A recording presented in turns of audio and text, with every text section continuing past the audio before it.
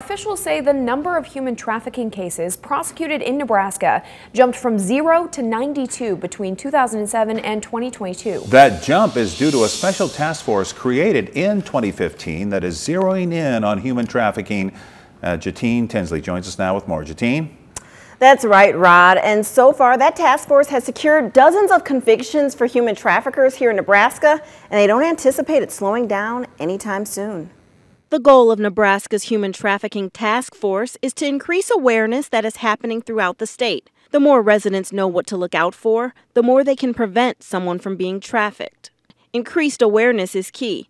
Knowing that it does exist here in Lincoln and throughout Nebraska is the first step toward prevention. A map from the task force outlines areas where human trafficking has been reported, and it reveals that it's not just in Lincoln or Omaha.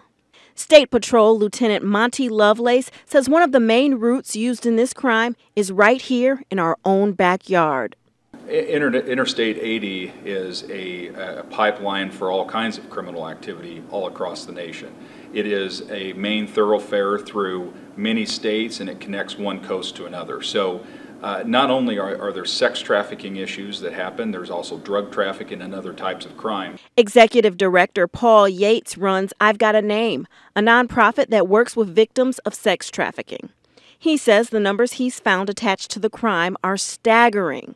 Creighton University released research that I believe was really very unique and the first of its kind in the country about Nebraska and sex trafficking in Nebraska. You can find that research on our website. It's amazing. They found that every 30-day period, at least 900 girls and women are for sale. In Lincoln, Nebraska, at least 200 women and girls are for sale every 30-day period.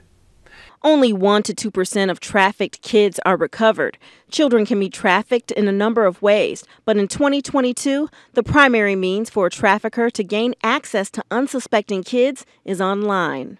We see that there is a correlation to the use of the internet and people that are trafficked, so I would tell any of your viewers that are listening to be careful who they talk to online, especially to teens. Don't talk to people that you don't know.